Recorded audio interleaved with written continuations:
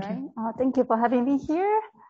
Today I'm going to talk about Parton distribution function, but mainly focus on the latest QCD and the recent development on the Parton distribution calculations. So it's a topical convener for the energy fund here. We are basically in the hadron structure and the forward QCD, and we have received a lot of LOI in the intersection with the theory frontiers. A lot of topics are related to the latest QCD and PDF. And so if you look at that, it's actually very good overlap between what we receive when the TF05 latest gauge theory, and then some intersection with the computational fund as well. Right, so there are within the strong QCD, strong interaction QCD, the EF0567, we actually have a number of PDF white papers that planned. And so I don't really have time to go to all of that today. I just want to point out that there are precision PDF that's been planned, coordinated by all these people. And then there's even bigger ones, and that focus on the intersection between the high energy physics Parton distribution function and other distribution associated with the electron ion colliders. And then today I will be mostly focused on the recent white paper we put up on archives. It's about the latest QCD calculation on the Parton physics. It's actually only 14-page long, so you actually can read them probably in a coffee break. And I like to, this is coordinated by Zora and myself, and we like to get a lot of this contributing author, Martha and Kavli are here. So if you have more questions, you can also talk to them a little bit on this particular white paper. Right, so the EF06, we have a number of questions when we start with the Snowmass procedure we want to answer. And a lot of them, there's a whole list of questions, about 14 of them. You can find it in the link. But I just want to point out that a lot of questions that our participants come up with is associated with the accuracy of the PDF. So as we all know that the PDF is essential to really be able to, for us to really constrain the standard model signals so that we can basically discover either confounding QCD, or we can have really determine the new physics and also do some precision physics associated at the LHC. And so there are I don't expect you to read them, but there's all these the accuracy of the PDF come out a few times, and we want to understand further that on a higher level of the QCD and other hadron structure. That's all very interesting for the participants. And so as many of you know, the PDF have been, there are a lot of groups that have been doing the global PDF fit, and they are doing a fantastic job by trying to provide us the best Parton distribution fits that we can use in various, from LHC to even neutrino physics. And so, but unfortunately, so there is no good way to really combine all this data. Sometimes you have very clean data, that's great. Sometimes in certain region, we have a lot of data, we have very constrained them very nicely. But the global fit is not just coming from the experiment. You also require the theory input, and people are really talking about when we move on to the next decades, the theory uncertainty, we should also try to quantify that. And that goes to how we analyze the data, right? It's not easy to combine decades of data into to fit them. And sometimes we have to choose data set, and sometimes we have to make some choices. And sometimes when data are really scarce, such as the strange measurement coming from strange, that can be really difficult for us to get a good global fitting from that particular flavor PDF. And so a lot of time there have been a lot of discussion whether we should be assuming the strange distribution equal to anti-strange or even charm for that matters. And there are a number of assumptions coming in. And so here's where we hope as the latest practitioners, we would like to really see what we can do and the latest getting to shed some light in some of this assumption and reduce the error. So if you take a step back in the original Snowmass, the last Snowmass, that was about 2013, when it's planning, the latest QCD is kind of still in the era when we do something called traditional method that we use operator product expansion that we calculate something called moments. So instead of calculating the distribution function for the say unpolarized or the spin or transversely polarized, we calculate the integral of that, right? And sometimes it's okay, but a lot of time, experiment really want to find out, like you want to have that region really hard to measure experimentally, say large X or even small x region, right? But lattice cannot tell you, we only tell you the integral of that. And so this is okay as long as say we can do enough moments, and then we can do a reverse transfer, and then we can pull out some information with the Q or the distributions. Unfortunately, because with the symmetry, there's a price to pay, and that price to pay is as you go on to the second, the third, beyond that, it gets really, really difficult to do the calculation by brute force. Right, so, but even that, we have still pushing on toward the precision moment, so they are still quantity that's very useful. And I'm just going to give you one of the such example, like things like tensor charge, for example, is a 0 moments for the transversity distributions. And so with the latest QCD, we have been, since 2013, we have been able to do that calculation very well, and the precision almost closes the astro coupling that is well known experimentally, but unlike the astro charge, tensor charge wasn't quite known as well.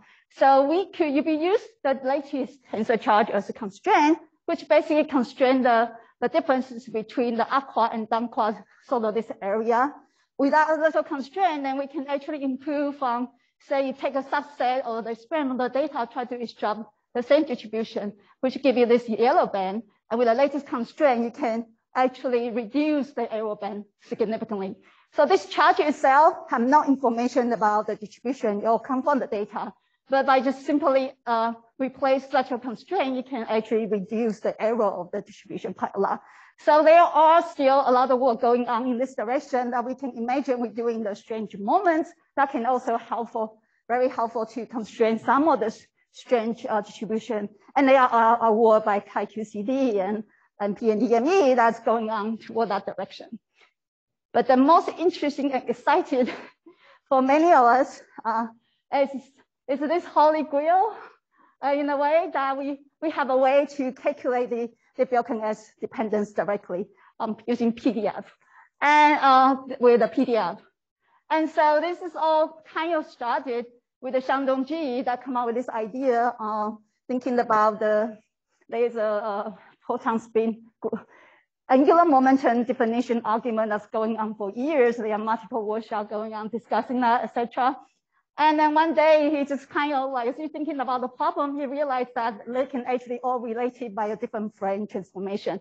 And then he came up with this idea of using Feynman's infinite momentum frame, and then to try to, and then you can actually derive that if you calculate the final boosting momentum major Solomon, so we usually have a lattice with complicated dynamic in the background, we create a nucleon and analyzing them, and before we kill them, we put in a form, try to measure various different structure. And so we can measure such major Solomon. It's quite doable. And it's actually not too expensive because this plot we usually put in is time independent. So we can calculate quite reasonably easy. And then at the end of the day, you do a Fourier transformation of the major Solomon. So you have that, you'll be plotting it with different distance, right? And then you do a Fourier transformation of that distance. You get some sort of quasi-PDF. That's why the name sometimes people call the Lamont method as quasi-PDF method. So this is not really the true distribution because the Lycombe distribution doesn't really have that momentum information, the boosting momentum we put in. And so to do so, you have to take some sort of large momentum limit. And this is where a lot of complicated calculation comes in. So the true definition, true PDF is this Q over here in the red here. And so, there are, you can perform one loop. Now there's a two loops calculation that you can matching out matching this quasi PDF to the true PDF. And there are, of course, none of this is free. Basically such a method is spent in terms of 1 over PC squared. So we want the larger the momentum, the smaller the systematic. And there's also a little bit of caveat here as well. Unfortunately, the remaining systematic also depends on the X. There's also X and 1 over X. That means that the larger the momentum you get, you can reach to the smaller X and also the larger X. So in the meanwhile, we have intermediate momentum. So you got about the middle ground also. And then, so that's one. And there's another class of the method that we call short distance perturbations. And there are a number of sets of methods that exist. And the pseudo PDF, basically very similar matrix element, but you use a different expansion in terms of distance rather than 1/PZ. And there's a number of classes that operate that use local operators. So you can have all kinds of what we call 4-point correlator diagrams, and you could have connecting pieces or various different disconnected that comes in those calculations. It's more costly, but like Michael was saying, that you can actually get additional information using the Hadron tensor current method. So KFA actually have this before the 2000, and so the calculation is complicated. Only recently there are just still some of these latest calculations that come out. So all this method require us to do a bunch of lattice matrix elements. And to do them well, we had to make sure that all the lattice systematic is under control. So you're not getting the wrong answer because of that hidden monster inside the lattice calculation. And they all have, some of them share the structure. There's a perturbative kernel, and it depends on how the method works.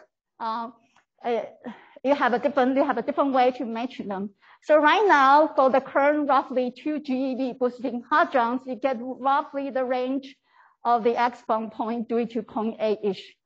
And so this is often, this kernel often complicated. So a lot of time we have a lot of people collaborating with someone that's really good at doing this type of perturbative calculation. And in some of the short distance, fertilization also suffer there's an inverse problem you have to deal with. So that might depend on how you try to extrapolate them. And then the large momentum, the Lamont method, I would try not to use the assumed parameterization form. That means that you need to have large momentum and large displacement so that you can do that Fourier transformation and extrapolate to the wider range of the X. And so they are trying to create a slide to show there's actually a lot of activity going on. So I was trying to draw since the Snowmass 2013 to what we are playing right now. And as I was trying to make this plot, I realized that, oh no, that's actually, there are hundreds of publications in between, and you won't be able to see anything. And I only had 24 hours a day. So, but I tried to point out that there are a lot of new methods, the calculation, latest calculation popping out over the year, demonstrating that all this method is actually pretty well working, and a lot of references are in our white paper. You're welcome to look at that of more detail. And I just want to give you a kind of a little bit of the present status of where we are on the latest calculation. For in terms of the nucleon unpolarized PDF, that's the most well calculated latest quantity, and they are various different methods. And so here is the what we call isovetor nucleon non-singlet for the positive X distributions.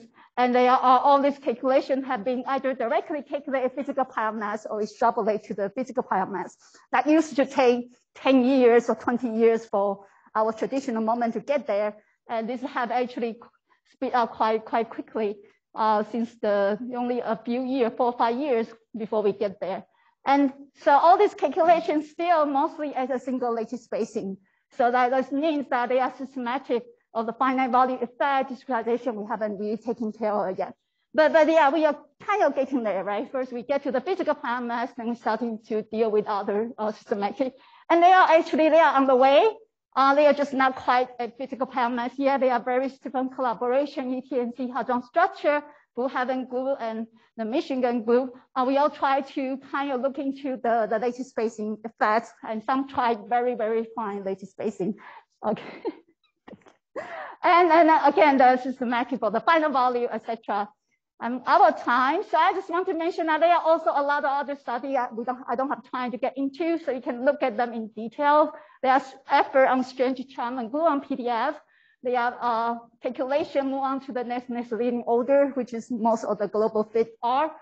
And there are also a lot of calculation beyond the twist-2 collinear PDF, the GPD and TMD, and the twist-3 as well. And so we are now everything is sunshine and nice, etc. there are still a lot of challenges we need to overcome. We would like to get to 5 GeV for the boosting momentum. We don't know how to get there yet. There are various different issues we still need to overcome. And a lot of them are related to the signal to noise calculation issue that we need to find out a better way and clever way to deal with them. And so, but there are a lot of possible outcomes. We like to be able to have flavor decomposition PDF.